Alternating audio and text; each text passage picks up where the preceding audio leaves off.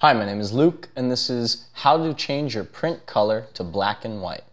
In Microsoft Word, if you'd like to print something in black and white in order to save on the expensive color cartridges that are in your printer, one way you can do this is by going to File, scroll to Print. Here you'll see your printer. Click on Printer Properties. Next, this dialog will appear with multiple tabs at the top. Scroll over to the one that says Color, and then highlight or check the box that says Print in Grayscale. You can tell whether or not you're in grayscale or black and white by the little icon to the right of it. Currently, it's displayed in color, which means that it will print in color. If I hit Print in Grayscale, it will now change to gray.